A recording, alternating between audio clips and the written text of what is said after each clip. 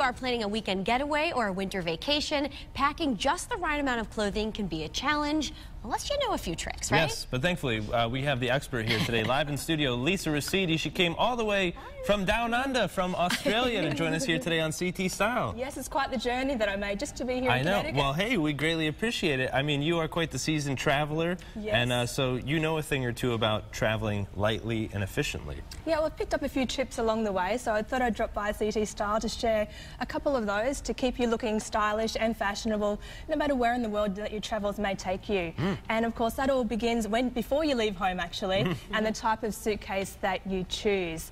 And I guess nowadays, you know, they're making them lighter and lighter, and the material is getting, you know, lighter and lighter and more flexible. So definitely take a look at the type of suitcase that you're packing, because that can make a huge impact on the enjoyment of your trip. Because, sure. I mean, the last thing you want is to be lugging around, you know, heavy luggage and struggling. And this looks like it could be a carry-on, That's a little carry-on, but by the time you take it up to the large check-in sizes, you're really gaining some significant weight advantage. You know, 8-9 pounds, which, you know, for us girls, that's an extra pair of shoes or some extra things to pack. So definitely look at the type of your luggage. Can you fit much in here? I mean, this that's the cabin bag. So got it. Yeah, but when we get up to the large sizes, that's when you're really going to... You can organize, right? You can use these. Definitely. And how you organize inside is really important as well.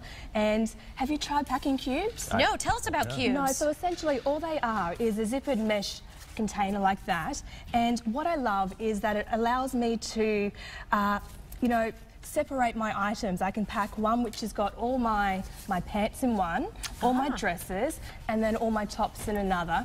And that really allows you the flexibility to keep organised within your bag. Sure. All I Teresa's like Monopoly this. pieces. This is such a great idea. Yeah, I mean, they really changed the way I pack. So whether you're a folder, a roller, or... A folder, a roller, yeah, wow. or just to throw it all in there and hope for the best kind of person. And that brings us to the next point here. So, Teresa, I'm sure you're a little more organized than me when it comes to roll. I just kind of put stuff in a ball and No, throw it there's a science behind it. Not the way to do it? Show us the right way to do it. Well, you know, when you're looking at packing your wardrobe, you really want to stick to a complementing colour scheme. I tend to stick to 3 colours of black, white and grey, which is a great neutral palette, and that allows you to mix and match within those items to get the most out of it, because we like to have options, us girls. Of course you do. I think for Pop of color, right? I think for guys it's a lot easier, but for us girls we like to have a few different options to mix and match with.